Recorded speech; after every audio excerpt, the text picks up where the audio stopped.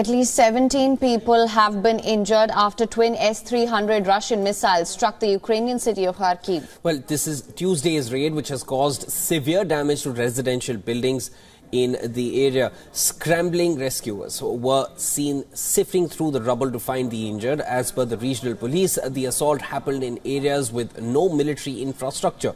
The first strike struck a roadway, while the other one, a three-story apartment building.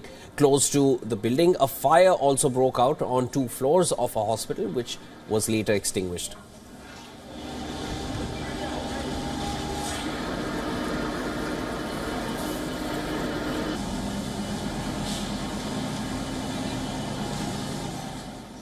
The city's mayor has said that 12 people, including 2 women, have been hospitalized. Earlier on Tuesday, at least 3,000 people were made to evacuate the city's front owing to the Russian aggression. Just last week, a hotel was struck in the city, which injured at least 11 people. Meanwhile, Washington's military assistance for Ukraine has dried up. US President Joe Biden will table talks with congressional leaders over continuing aid for Ukraine later today. The Republicans have blocked $60 billion of aid over the Biden administration's handling of the border migrant crisis.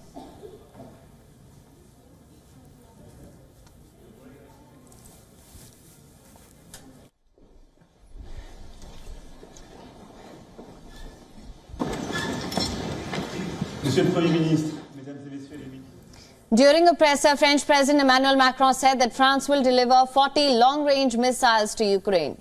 This week, Ukrainian President Volodymyr Zelensky met key US officials at the Davos Forum to discuss aid. The leader also met with NATO Secretary General Jens Stoltenberg.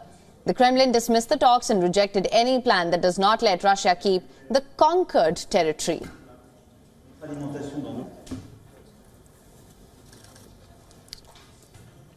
WION is now available in your country. Download the app now. Get all the news on the move.